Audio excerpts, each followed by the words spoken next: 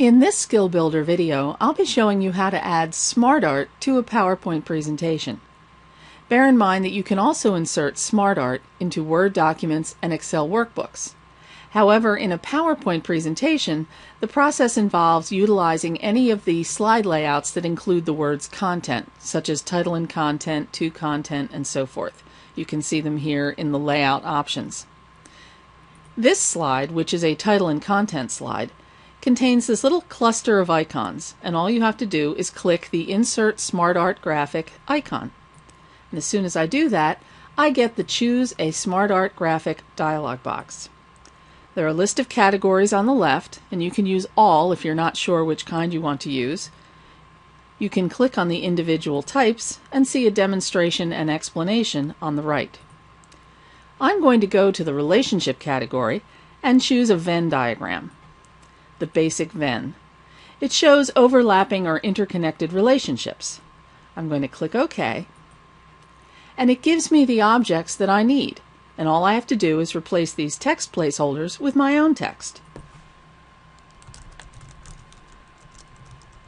Notice that as I type the words, the text resizes to fit nicely within the shape.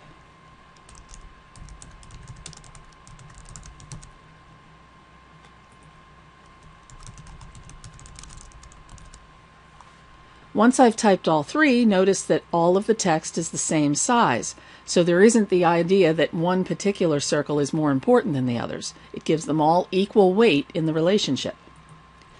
Once you've created your diagram, you can add shapes to it. So for example, if I needed more than 3, I could click Add Shape, and I would get a fourth. However, I'm going to leave it on 3 and delete that extra shape. The other thing you can do once you've built the chart is to change its colors. You can go to SmartArt Styles, which will offer different styles in colors that match the template that you're using. You can also choose Change Colors and pick from an entirely different set of colors. Here I'll go with a set of 3 different colors, and then I'll go back to SmartArt Styles and give it a more 3D look. So it's really easy to add SmartArt to demonstrate concepts graphically.